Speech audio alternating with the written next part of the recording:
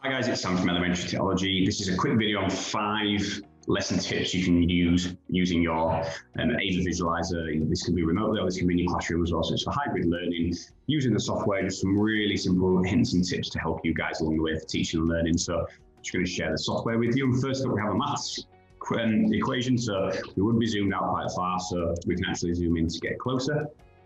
It's nice and clear. I'm going to solve the maths puzzle. So we're going to use our annotation tool and our text box to figure this out. So if we go 3 times 3 times 3, we will get 27. So there we've worked out that the square is actually 27. We can use the select tool to move this into a position to make it a bit neater. And what you can do as well is we jump into the shapes. We can create a shape here. So we know that that's a 3 as well. There we go, dead easy. Next one across, so we know this is a 3 already, so we'll bob a 3 in there. So if we go 3 times 2 times 2 times 2 will give us 24. We can bob them in the middle to make them nice and neat, so it's very engaging for our pupils.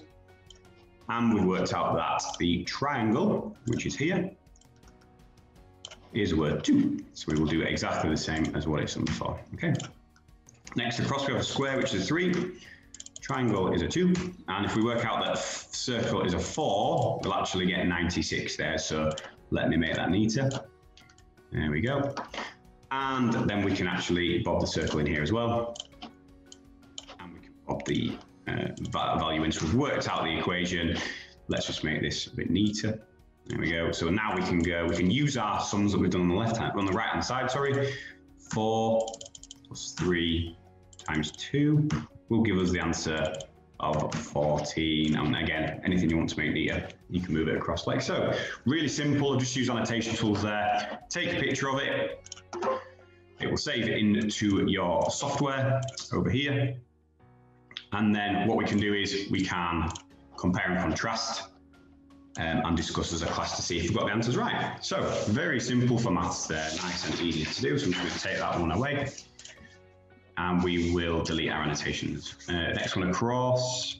Let's go at some anatomy here. So you can see that we have our skeleton friend here with some labels on. We can ask our class exactly what the labels are. Now there are 2 ways we can do this. You can do it live and give them instant feedback by saying it's right or not. So let's say we use our text box again and we go ulnar. We can then move that into place. Let's just put it here, and I'll put skull in as well, just a nice little skull. So, and we can move that into place there as well. Again, once we've done, we can take a picture and it'll store in our media library. Alternatively, a second way you can do this is you can actually preempt it by having your labels on the left hand side. So we could go like this. And let's go. So, oh, I'll tell you what, let's just undo there. So we've got actually an undo button there, which is useful, as you can see. Skull and up. Okay, so what we can do is we can bob these on the left hand side here and then discuss with our class, and you can actually get them to see if they can move them into each one, but you can do it for them. So they can say it's here and here and here. And once they've done it, you can take a picture and see if they're right or not. Again, we're going straight back into the media library here. I've actually done one earlier. So if I go side by side, I've got an answer sheet as well. I can drag and drop that next to it, and we can zoom in and see if they've got them right. So really simple to do. All right, next one across. So let's delete our annotations again. See, I'm taking pictures here for evidence constantly. So let's do some comprehension.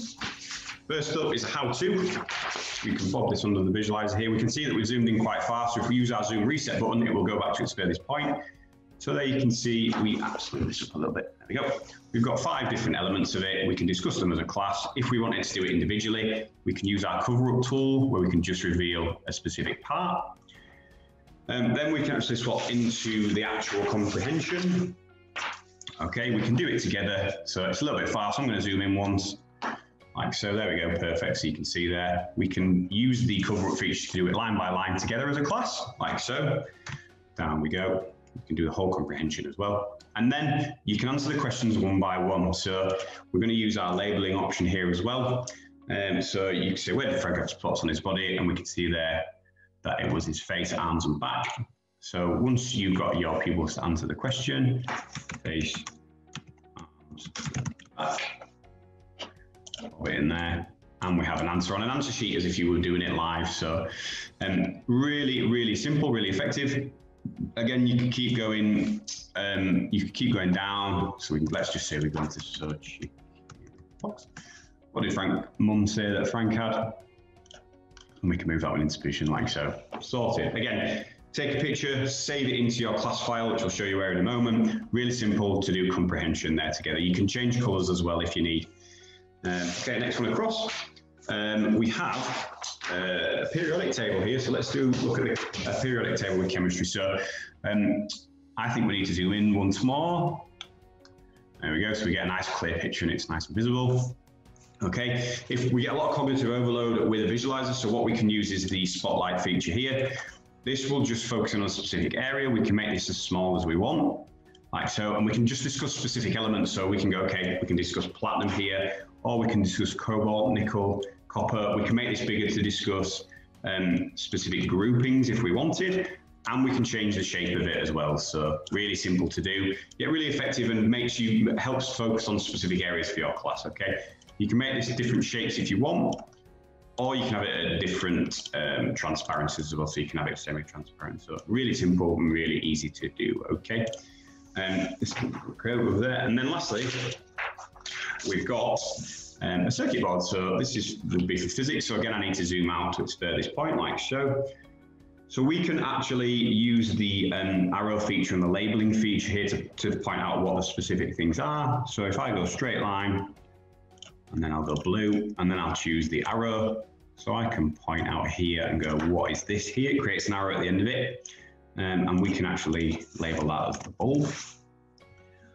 I'll tell you what, let's make that a little bit bigger. So we can adjust the sizing of our text as well if we need to.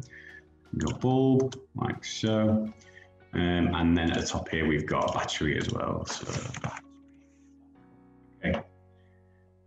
Move that across. And then if we go line, arrow, point, get the battery there. Perfect, okay. And what we can even do as well is with the built-in whiteboard, we can build our own circuit boards.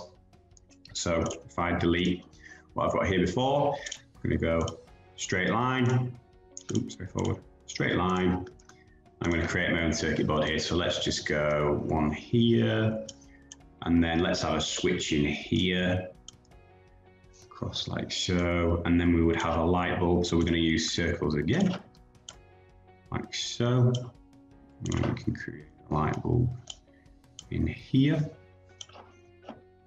Go straight line above again, across, and then we would stick a battery in here. Like that's a little bit not straight, but using the undo feature, we can go back, and then we would have a battery in here, like so. There you go. So really simple to do. You can then label it yourself. We can compare and contrast. We can take a picture of ours, or we can use a recording segment as well, whichever is easier. And if we go into side by side again, we can actually access the one that, let's go back to images. We can actually access the one that we've done previously as well. So there's different ones you can do. So just a few simple ideas there for you on how to use a visualizer for remote learning, just by using the annotation tools, split screen, for peer assessment, for live marking, instant feedback, and as well, this is where your media library is. So anything you want to store comes in here. But if you have a specific file for a specific year group, drag and drop it into that year group. You've got a digital learning record of exactly what they've done, and you can refer back to it whenever you want. You can share it internally with other members of staff using the same curriculum, or you can share it externally to pupils for homework, or for pupils who are sick or self-isolated as well, so it will save you time. So I hope you found that useful. We partner with AVer here at Elementary, so if there's any demos you need or any more information, then please let us know. I'd be happy to help.